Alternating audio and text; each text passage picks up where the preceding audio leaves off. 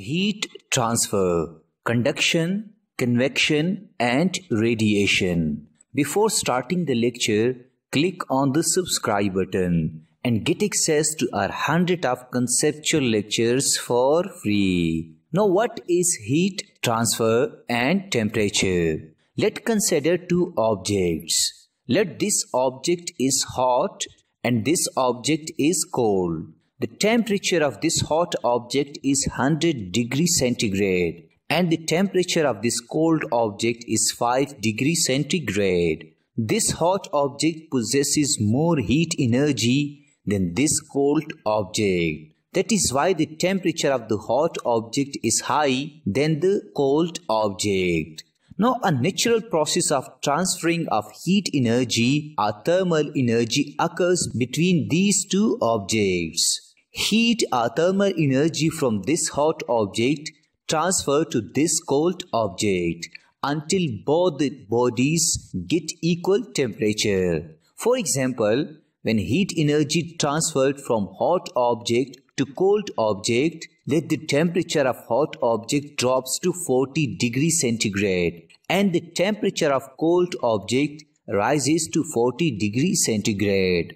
This state is known as a thermal equilibrium. Remember this important point which a lot of teachers skip and do not teach you. If two objects are in thermal equilibrium, it doesn't mean that heat energy doesn't transfer between them. Rather than this, if two objects are in thermal equilibrium, still heat or thermal energy transfers between them. But the net flow of heat energy is zero. For instance, if 5 joule of heat energy or thermal energy flows from this object to this object, then 5 joule of heat energy flows from this object to this object. Thus, the net flow of heat or thermal energy is zero, and these both objects are in thermal equilibrium. Therefore, remember that heat transfer is the flow of thermal or heat energy between two objects, while temperature only measures the amount of heat energy possessed by an object. Now let me teach you the concept of conduction or what is conduction of heat. Let's consider a very hot object and you suddenly touch it. Your hand feels the hotness or your hand may be burned. Why your hand feel hotness? The answer is that some of the thermal or heat energy of this object transfer to your hand. As a result, your hand get hotness. Now let's consider another case. If you keep away your hand from this hot object, does you feel the hotness of this hot object? The answer is no. Because in this case, your hand touched this hot object. There is contact between your hand and this object. While in this case, your hand is away from this hot object. There is no contact between your hand and this hot object. So from these two cases, we learn that heat only transfer from hot object to cold object if there is contact between them. Or in physics, we say that flow of heat or transfer of heat requires medium. Here your hand is cold and when you touch this hot object, your hand provides medium to heat energy present in this hot object and it travels towards your hand. As a result, you feel the hotness. Let me give you another example. For instance, you are cooking some sort of food. You always place the frying pan or pot exactly above the fire or flames. Why you do not hang or place the pan or pot away from the fire? So you aren't doing so. You always place the object straight above the fire. It is because there will be contact between your cooking object and flames. Thus, this contact will provide medium to heat energy, due to which heat energy or thermal energy of the flames would transfer to your cooking object and food will be cooked by this way. Now let me give you a deep dive so that you could learn the scientific explanation behind this phenomena of heat transfer. We know that cooking objects are made up of metals. The atoms of metals are closely packed together in a uniform three-dimensional pattern. When you place this cooking object or pot made up of atoms on fire, the atoms of this object get heat energy and start vibrating vigorously. Now this atom will transfer heat energy to this atom, while this atom will transfer heat energy to this atom. Hence, by this process, energy will start flowing among the atoms and your food will be cooked. Thus, this flow of heat energy from fire towards the cooking pot without transferring atoms or matter is known as a conduction or conduction of heat.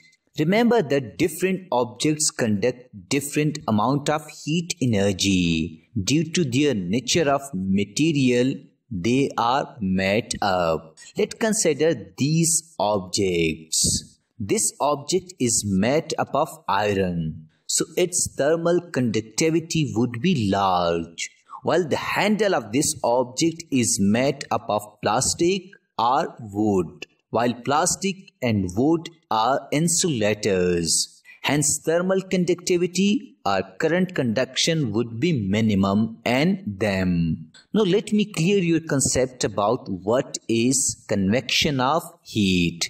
Let's consider if you place your hand slightly above the fire, you feel the hotness of fire.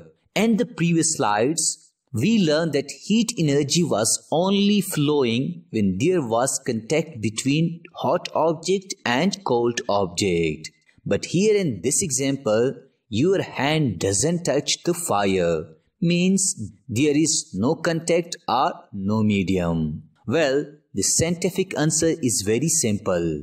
Do you know the word fluids? The word fluids means gases and liquids. We also know that gases and liquids are in random motion. Are the molecules of gases and liquids possesses kinetic energy. Now here is the important point.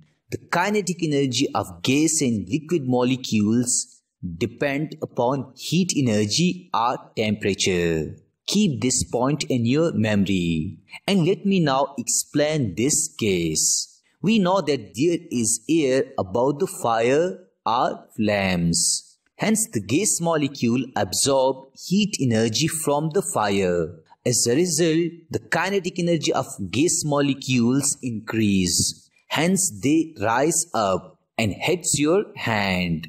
Thus, your hand being cold absorbs the heat energy from these gas molecules and you feel hotness. Therefore, remember that in this case, gas molecules or fluids are transferring heat energy from the fire to your hand. Another example of convection is boiling of water. Let's consider that we place an object filled with water on fire. Now there is contact between fire and this conical flask. So by the process of conduction, heat energy from the fire would transfer to the water.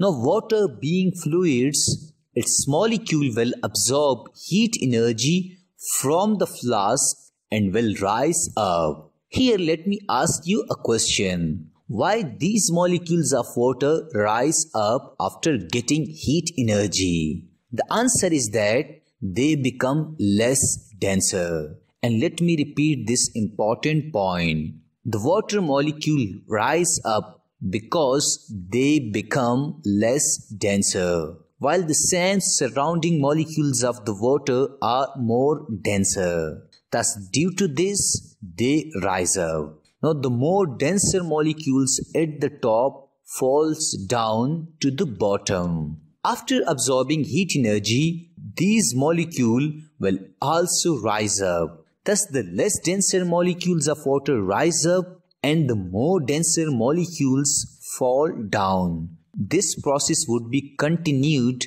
until all the molecules of water get heat energy. A time will reach that the kinetic energy of these molecules will be maximum and the change of state will start.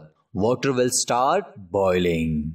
Here, heat energy transfer in water by the motion of molecules from the bottom to the top. This motion is called bulk motion of fluids. Hence, the transfer of heat energy due to bulk motion of fluids from one place to another place is called convection of heat. At last, let me teach you that what is radiation of heat. Let's consider that during winter days, you sit in an open area for the sunlight. Do you feel the hotness of the sunlight? The answer is absolute yes. We absorb the heat energy of the sunlight. Now here comes the interesting question. Does this heat energy of the sun reaches you by the process of conduction of heat? The answer is absolute no, because there is large distance between you and the sun. Secondly, does the heat energy of the sun reaches you by the process of convection of heat? The answer is again absolute no, because when the air absorbs heat energy, the molecules of air rise up. Secondly, there is vacuum or space between the sun and the earth. Hence, the heat energy of the sun doesn't reach you by the process of convection. Then how this heat energy of the sun reaches you? Well, it reaches you by the process of radiation. So the heat energy of the sun is transferred by the process of radiation. Remember that radiation of heat doesn't require medium like that of conduction or convection. Thus, we can say that the transfer of heat energy without any material medium in the form of radiations or electromagnetic waves is known as a radiation of heat.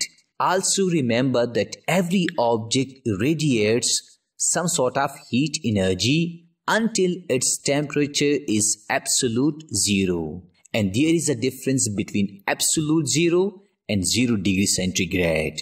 For example, you and I and everything around us radiates some sort of heat energy. Secondly, the higher the temperature of an object, the higher would be the rate of radiation of heat energy. So hot object radiates more energy than cold objects. At last, let me give you one bonus point.